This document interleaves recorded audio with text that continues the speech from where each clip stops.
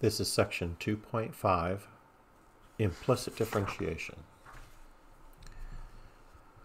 Now, most of the functions you've dealt with in your life have been expressed in their explicit forms. That is, something like this, where y is written explicitly as a function of x, like this.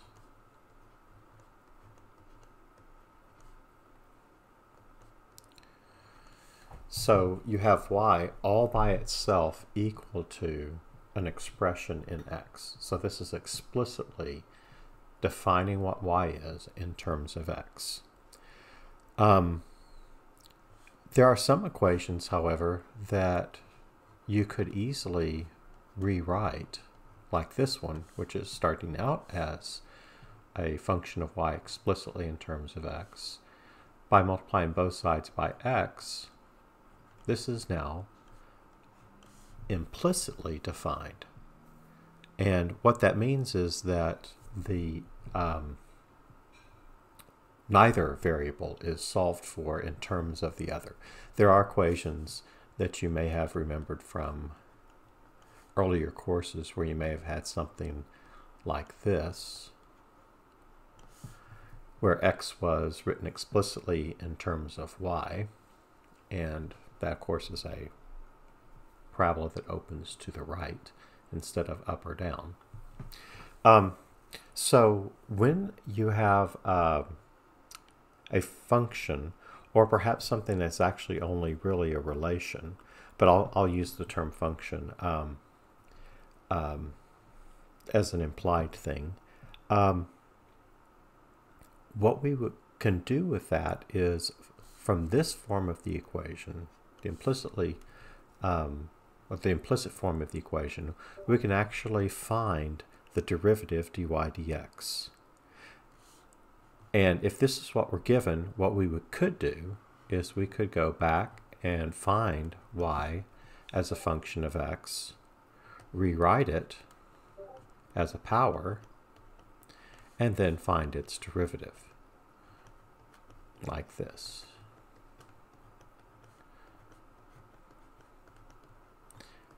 And that's not that hard to understand how to do. Okay, this is great if you can solve an equation for y explicitly in terms of x. However, there are plenty of equations for which you can't do that. For example, if I gave you this one,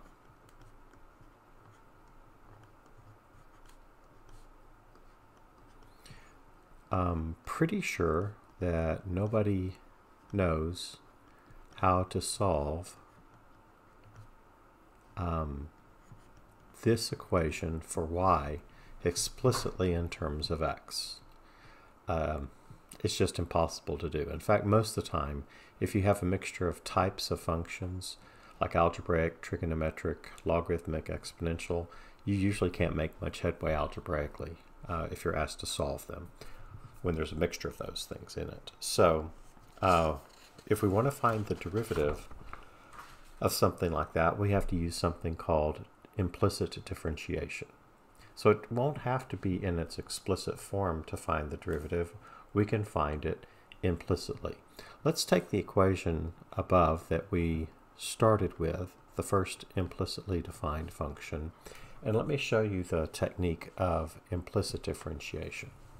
What we're going to do is add to the list of things that you can do to both sides of an equation. Namely, we're going to add to our list that includes things like you can add the same thing to both sides, multiply both sides by the same thing, etc. We can take the derivative on both sides of the equation with respect to x. Now, it's very important that you pay attention to the variable with which you're with respect to what variable you are taking the derivative, because that matters. We're going to infer that y is a function of x that we may or may not be able to solve for y explicitly, but we're going to say that there's something out there that we would understand to be y equals something. And so as far as x is concerned, y is just some unknown function of x. So in doing the derivative on the left side, we'll use the product rule. So x, first function, times the derivative of the second. The derivative of y with respect to x is dy dx. Plus the second function, y, times the derivative of x. The derivative of x with respect to x is 1. And of course the derivative of a constant is 0. So if I were to solve for dy dx, I might subtract y from both sides and divide both sides by x. And there would be an implicit derivative for our implicitly defined function. If we do know how to solve for y, which we do know how to in this one, we can write that derivative explicitly in terms of x by substitution. So substituting 1 over x in for y and simplifying, you get the opposite of 1 over x squared. Of course, the same answer we got before. So that's the gist of implicit differentiation, is you differentiate both sides of the equation as they are with respect to x, keeping in mind that when you're doing the derivative of y, it's an unknown function. So that's going to act kind of like you did when we were talking about chain rule. Y is just some unknown function of x, and its derivative is dy dx. Okay, so let's do one that's a little bit more complicated. How about the one up there? It's probably the most complicated thing I've written for you to find the derivative for. Let's do this one. I'm going to rewrite it so that I can move the screen and have all the work visible down below. Now, since I can't solve this one explicitly for y, it's impossible, I'm not going to worry about the whole idea of writing the derivative answer in terms of only x. The implicit form of the derivative will be the best we can do. Okay, so if we take the derivative on both sides with respect to x, it will look like this.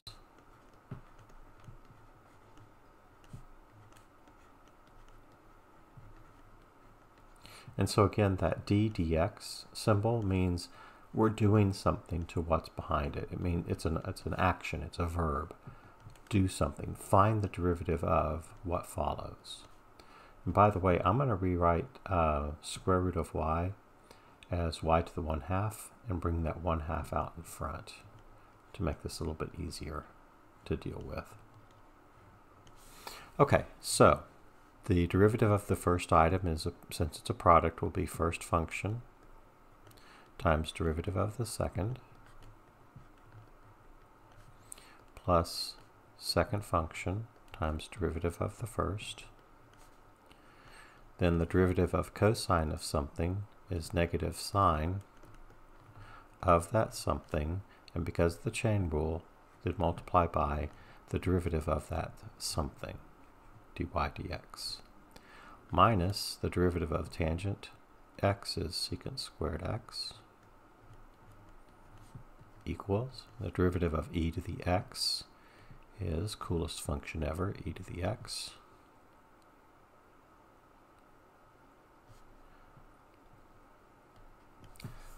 minus 1/2 times the derivative of natural log of something is 1 over that something times the derivative of that something. Then our task will be to solve for dy dx. So I'm going to do a couple of things. I'm going to get all of the dy dx things on the left-hand side of the equation together. So I did skip a term because it doesn't have a dy dx in it. Actually, I'll be getting rid of that on the left side by subtracting 2xy from both sides. Then I'm also going to add to both sides 1 over 2y dy dx. That's to move all the dy dx things to the left side. And then on the right side, the e to the x that was there stays there. Then I'm going to add the 2xy and add the secant squared x. So all of those terms should be correct from the line above. Some have stayed on the side they were on. Some have moved to the other side by addition or subtraction from both sides. Then, since we have several dy dx's, what we will do is we'll factor out dy dx as a common factor. Even if there are other common factors, I don't really care about them because I want to solve for dy dx. So when I factor out the dy dx, I will have x squared minus sine of y plus 1 over 2y equals the right-hand side.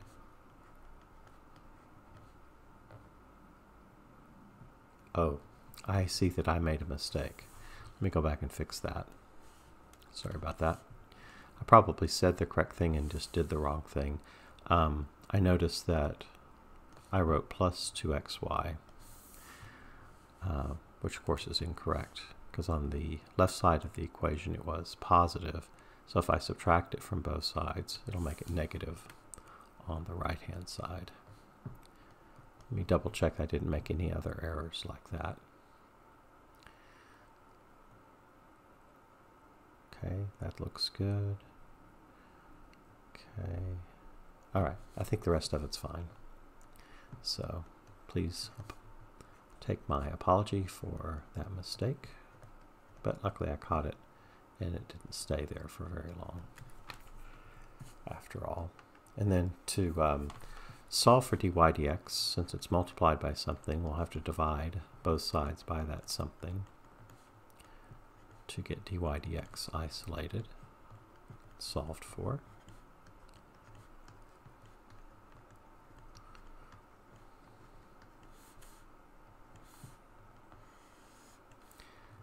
And then there's one last simplification thing, which I believe we've talked about before. We can't leave a fraction inside of a bigger fraction like this 1 over 2y. And since it's the only fraction, this is going to be pretty easy. I need to find the common denominator of all the little fractions, which is 2y, the only fractions denominator, and multiply by 1 in the form of that common denominator over itself. And so dy dx is equal to 2y e to the x minus 4x y squared plus 4 y secant squared x divided by let's see, 2x squared y minus 2y sine of y plus 1. And that would be my final answer.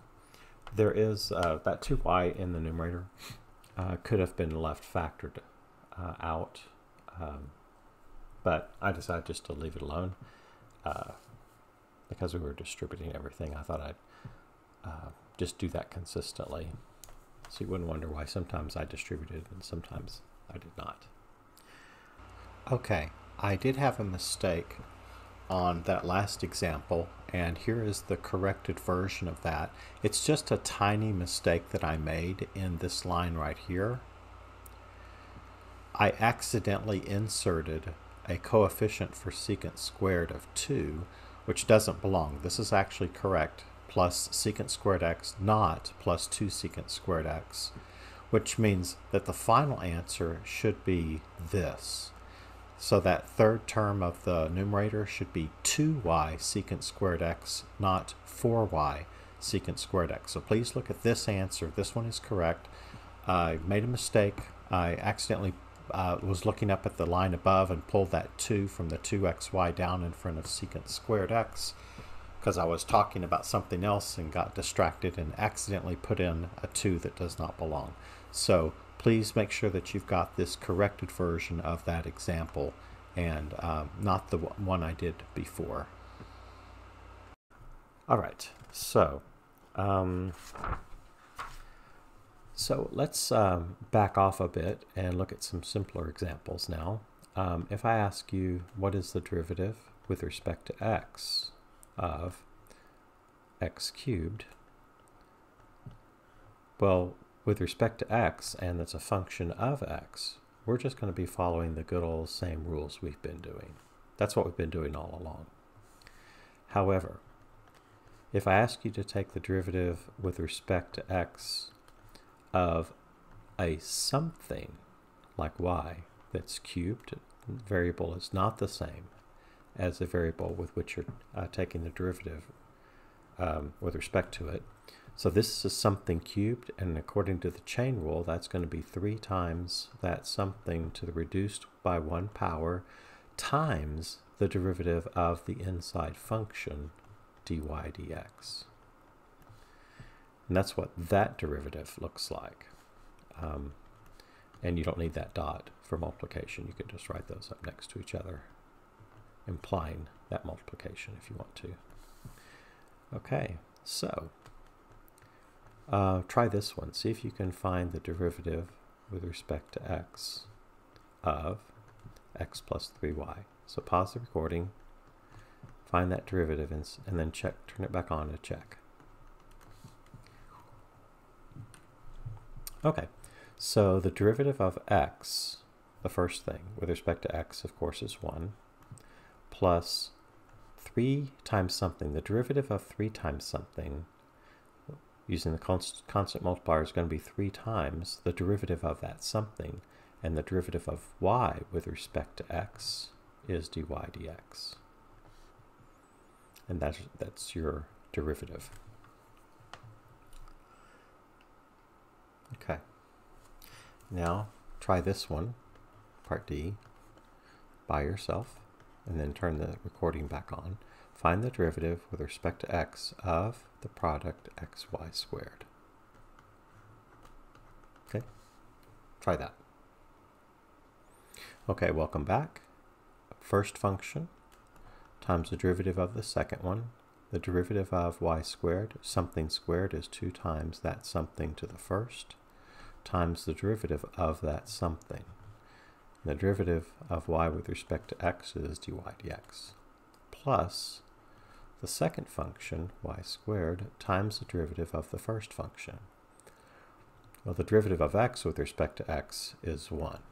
And I want to show you something. If I had written this like I did on the left side, the derivative of y with respect to x, if I'd said times the derivative of x with respect to x, I would have gotten dx dx, kind of like the dy dx in the first term. But dx dx, since they're the same variable, simplifies to be 1. And so it is innerly consistent with itself here, that if you think of the derivative of x with respect to x, it will be a 1, and you will get the right answer. Okay, so that means that this would simplify to be 2xy dy dx plus y squared. All right. So on the next slide, there are guidelines for implicit differentiation. So let's kind of review what we did up above. Let's see if this corresponds to what we did. So looking at the example, oops, can't make it center where I want. Okay, look, the x squared y plus cosine y, etc., that one.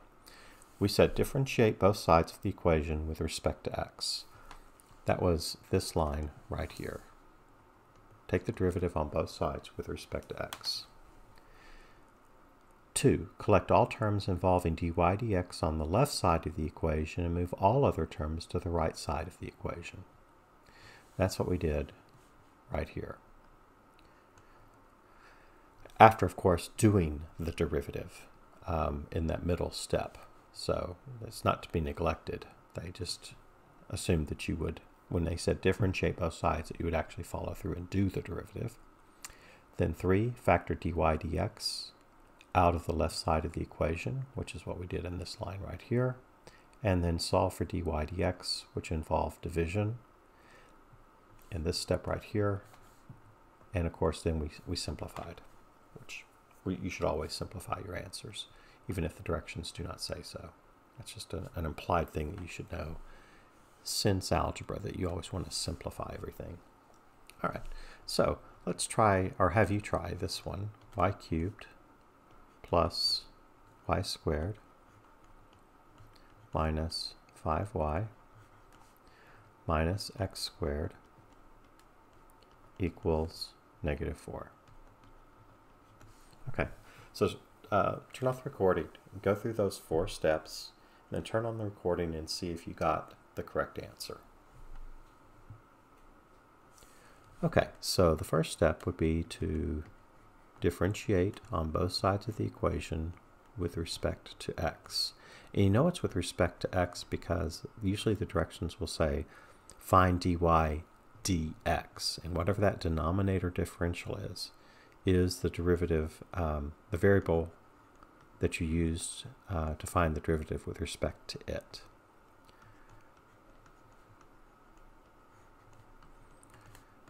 Okay, so we're differentiating both sides of the equation with respect to x.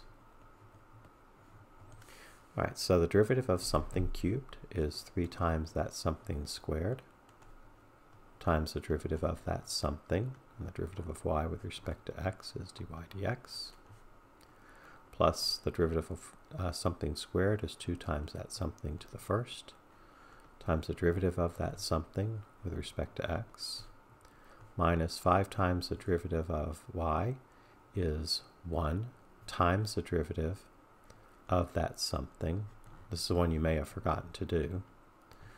The derivative of y with respect to x is dy dx, minus the derivative of x squared, because it's the same variable as dx, the derivative of x squared with respect to x is 2x.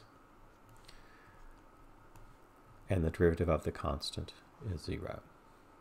So step 2 is to write everything that has dy dx in it on the left side, where they all are, actually, to begin with. And anything that is not a dy dx term, move to the other side. So I'm going to add 2x to both sides. Then factor out the dy dx, even if there are other common factors. We don't care about that right now. We're trying to solve for dy dx. So we're factoring out the dy dx, and then we're going to solve for dy dx by division.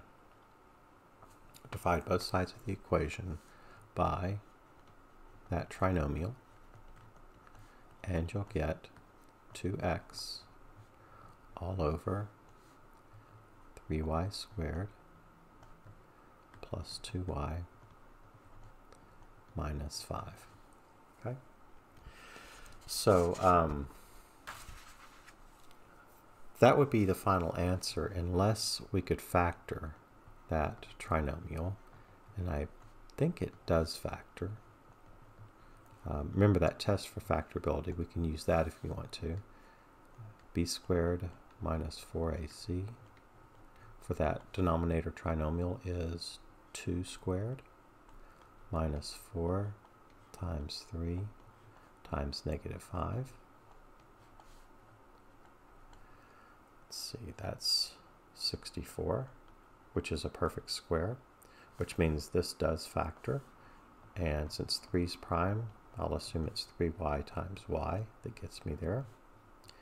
Now I need to think of what factors of -5 put in the correct position will give me a sum of positive 2y. And that's going to be, if this is 5 and this is 1, 3y and 5y do subtract to be 2y. I have to make sure that the 5 is positive. So plus 5y, and the 3y would be negative. So y minus 1. Yes, that's correct. And so that's my final answer for that one. Okay, so moving on to the next slide. To see how you can use an implicit derivative, consider the graph of the figure in 2.27. So take a look at that. I assume that I put this in the notes.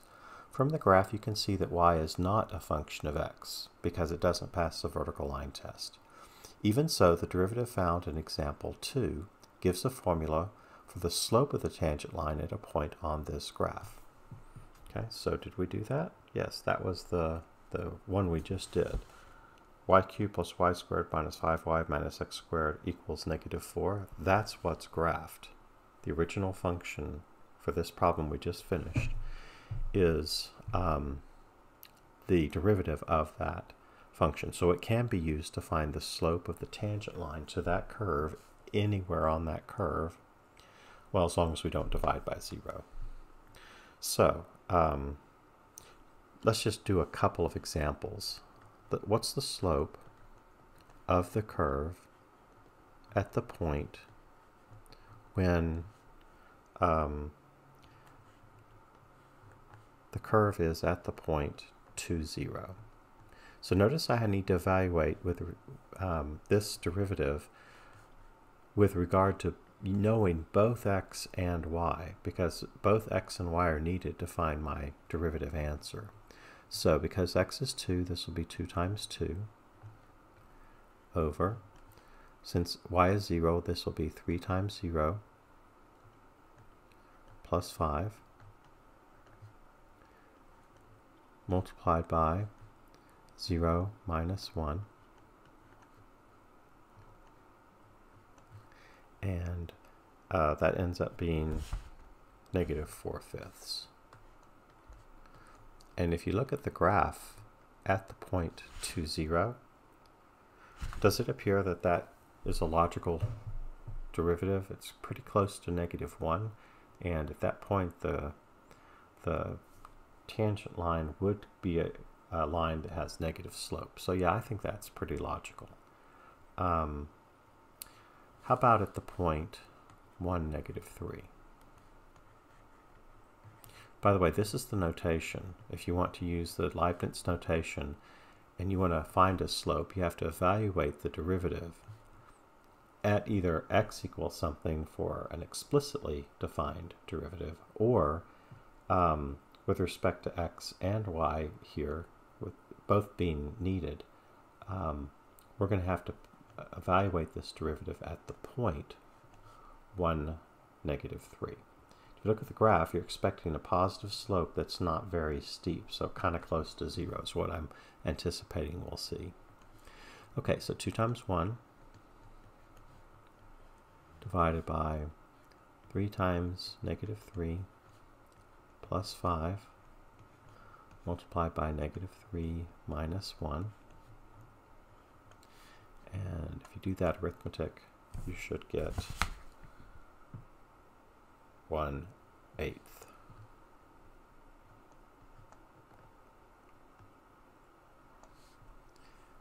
Okay, so that makes sense. Okay. So, looks like we have done pretty well. Let's do 2 more of those. What's the slope? And this time it's going to seem kind of odd, but actually it ends up not being necessary to. In this one case, we don't need to say what x and y are. In this particular example, if x happens to be 0, we'll have 2 times 0 over whatever, something times something. And as long as that something isn't 0, so when x is 0, we can't let y be 1 or negative 5/3. And when x is 0, if you look at the graph, it looks like it's kind of close to negative 3. I don't know exactly what it is, but it certainly isn't 1 or negative 5/3. So 0 divided by any non-zero thing will be 0. And of course that should make sense, because at that point, that low point, that is a point where the tangent line will be horizontal, which means the slope is 0. It makes perfect sense. Okay, now one more. Let's see if we can find this slope. at the point 1, 1.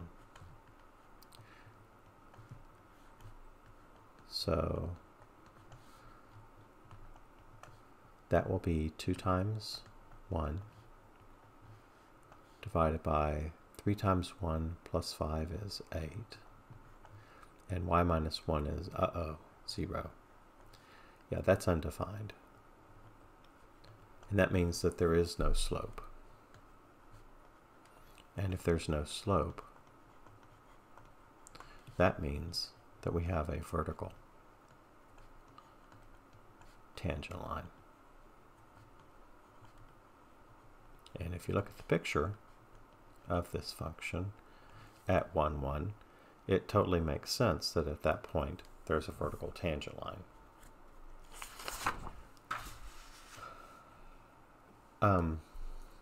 Now in the next slide it says it's meaningless to solve for dy dx in an equation that has no solution points. For example, x squared plus y squared equals -4. There are no real numbers x and y that you could square them and then add them and get a negative answer. So finding dy dx for this doesn't have any meaning. It's nonsense. So if, however, there were a part of a graph that can be represented by a differentiable function, then dy dx will have meaning as the slope at each point on the segment. Okay, so the fact that function, it wasn't a function, that relation that we just found the slopes for, it has a graph, and at every point there is a tangent line possible, and we could find the slope of each of those tangent lines. So recall that a function is not differentiable at points with vertical tangents. As we just saw, the slope has no value because we're trying to divide by 0. So, and that told us that it was a vertical tangent line. And a function is not differentiable at any point where the function is not continuous. So let's try this one. If y is equal to cosine inverse of x, what I'd like for us to do is to find dy dx and write the answer in terms of x. So I want an explicit answer. I want to find dy dx in terms of x.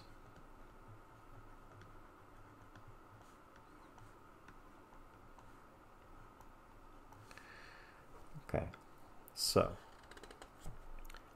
have we talked about the derivative of inverse trig functions? I don't think we have. So what I'm going to go back to is a pre-calculus notion that what does this inverse cosine of x mean? It means that there's some angle y that if we took the cosine of that y, it would give us the answer x. That's a pre-cal notion of how to solve an equation of an inverse trig function for a new equation such that it's in terms of a trig function instead of the inverse trig function. Then, to find dy dx, I'm going to use implicit differentiation. That's the topic from today. So I'm taking the derivative on both sides with respect to x. And the derivative of cosine of something is negative sine of that something multiplied by the derivative of that something with respect to x. There's the chain rule. And then the derivative of x with respect to x is 1. So solve for dy dx, and you'll get negative 1 over sine of y, which is fine, but the direction said we want the answer to be in terms of x, and unfortunately it's right now in terms of y. So I'd like for you to go back to this notion right here, that equation, and think about what that means. If you have a right triangle, and if y is the angle right here, if this is the angle y, then cosine is defined as adjacent over hypotenuse. And I'm going to think of x as x over 1. So that means that the side adjacent to angle y, which is this one, will be x, and the hypotenuse will be 1. And in this problem right here, I have an answer that right now is in terms of y, and in fact it's in terms of sine of y. So what I want to find out is, what is the sine of that's the angle y that we've already referenced as being an angle whose cosine will equal x. Well, we know the definition of sine is opposite over hypotenuse. So I need to figure out, what is this opposite side in order to do this. Because of the Pythagorean theorem, we know that the right triangle will have a relation with all three sides in the following manner. Legs squared plus legs squared equals hypotenuse squared. And so that means that the square of the opposite side by subtraction is equal to 1 minus x squared. And so the opposite side will be the square root of 1 minus x squared. So that means that the sine of y is opposite this radical over hypotenuse, which is 1, or more simply just the square root of 1 minus x squared. So if we go back over to our dy dx answer where we left off and substitute for sine of y with what we just solved to be equal to sine of y, the square root of 1 minus x squared. And so that means that we now know the derivative of the inverse cosine function. At least we've gotten that one done.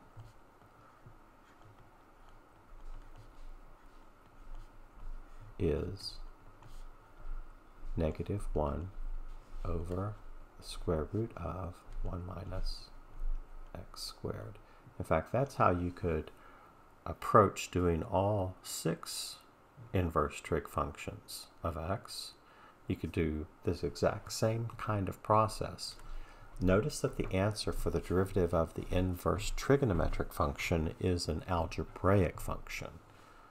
When you have a polynomial like 1 minus x squared and the square root of that, still algebraic, and 1 divided by that algebraic expression itself is algebraic. And so, anyway, kind of an interesting answer that the derivative of an inverse trig function is algebraic. Okay, so let's go to the next example. We're about to run out of room. I think maybe I'll go to another page for this. So we're almost done. Unfortunately, I just don't have room to do it. So, nope, I think I know what I'm going to do. I'm going to do something I've maybe done with you before, but I'm going to move this over and go here. Okay, so I've got more blank space to work with. So the directions are to take the graph 3 times the quantity x squared plus y squared, quantity squared,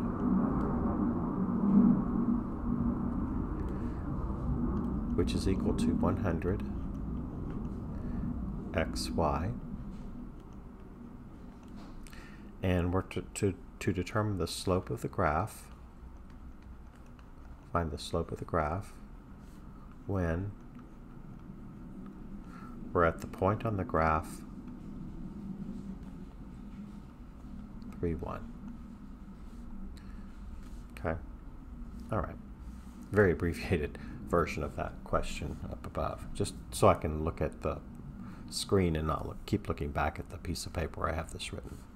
Okay, so to find the derivative, which is how we get to the slope, we're going to use the implicit differentiation technique. So we're going to start by taking the derivative on both sides with respect to x.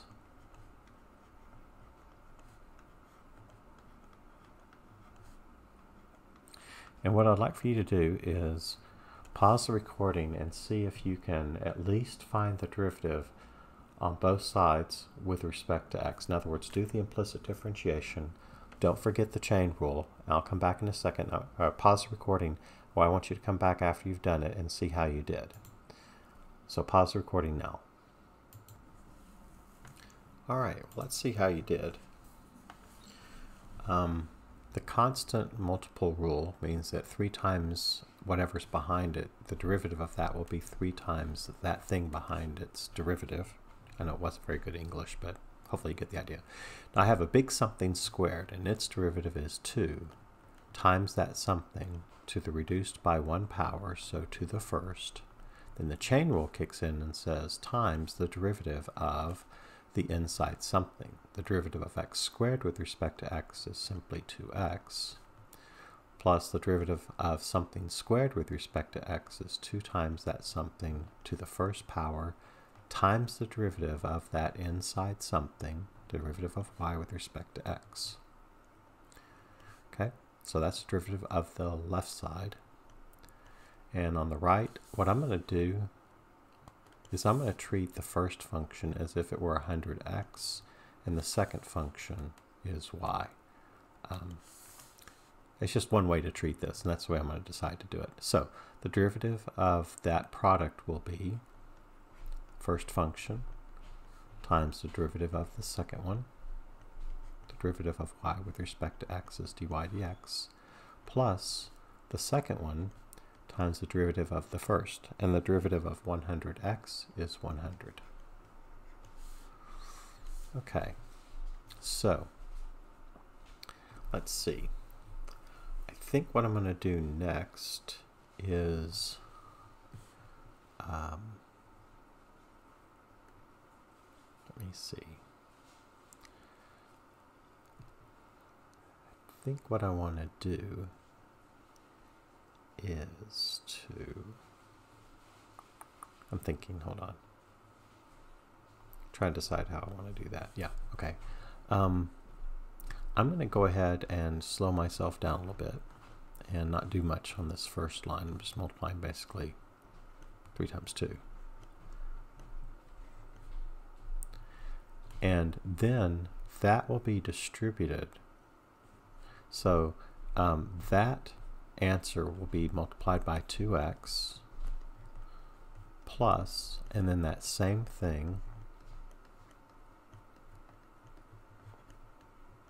when distributed will be multiplied by the 2y dy dx.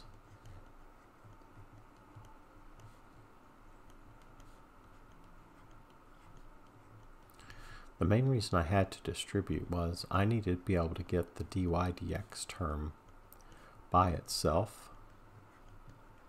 So that fact that it was within parentheses meant I couldn't get it by itself until I did that distribution. Okay, so this will be 12x times x squared plus y squared. And this will be 12y times x squared plus y squared times dy dx equals 100x dy dx. Okay, so next step is I want all the dy dx terms on the left. So the 12y times x squared plus y squared dy dx is already on the left, so it'll stay there. Then I'll subtract 100x, and I just forgot to write this 100y up here. I think I was already thinking about the next step, and I forgot to write it, so please excuse that. So I subtract 100x dy dx from both sides to move the dy dx term to the left side. Then on the right, the 100y is already on the right with no dy dx, and I'll subtract 12x times x squared plus y squared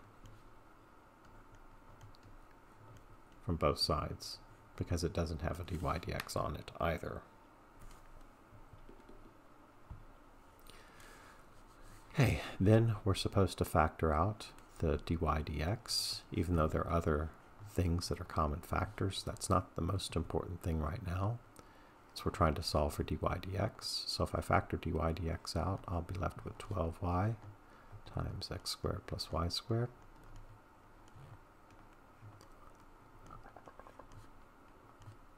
minus 100x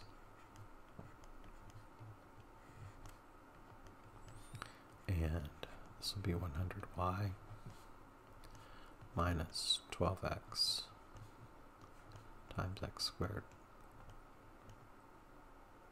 plus y squared. Okay, now then, what we'll want to do then is to divide both sides by what dy dx is multiplied by to get dy dx by itself. So that's going to be 100y, the original right-hand side here, a step above,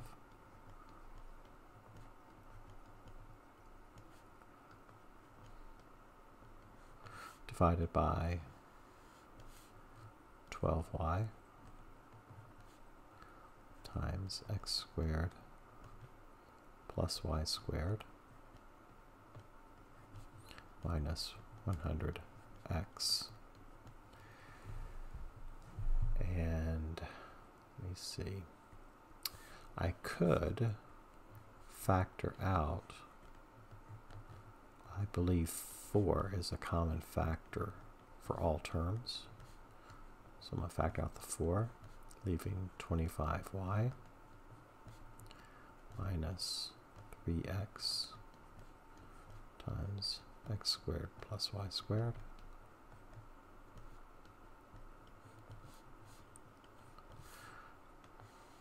divided by 4 times 3y times x squared plus y squared minus 25x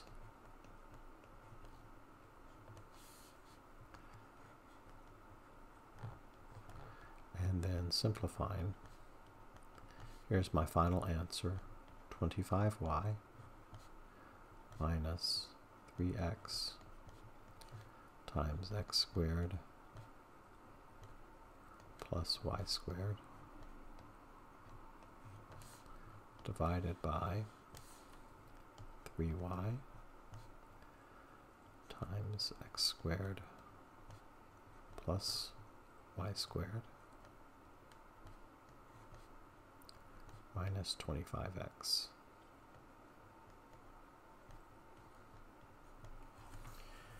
Okay, so there's that one. Okay, now the graph of that it's not function, but the graph of that relation is a lemniscate. I'll do my best to make it look good. Really takes computer graphics to draw things like this so that they look really decent. It's that lemniscate. And I want you to know that there is a point on this lemniscate at 3, 1. And what I'd like for us to do is to find the slope of that curve at 3, 1, which is what the original directions said. So the slope will be calculated by taking our derivative answer and evaluating it. That's what the vertical bar means, is evaluate what's in front of it when you're at the point 3, 1, which means when x is 3 and when y is 1. So by substitution, that's 25 times 1 minus 3 times 3 times 3 squared plus 1 squared divided by 3 times 1 times 3 squared plus 1 squared minus 25 times 3. Okay, and do that arithmetic, and you should get 13 ninths. And to me, it sort of makes sense, if you think about it, that the slope of this tangent line to that curve would have a positive slope. And it's reasonable that it would be somewhere between 1 and 2, which 13 ninths is between 1 and 2. So that's reasonable.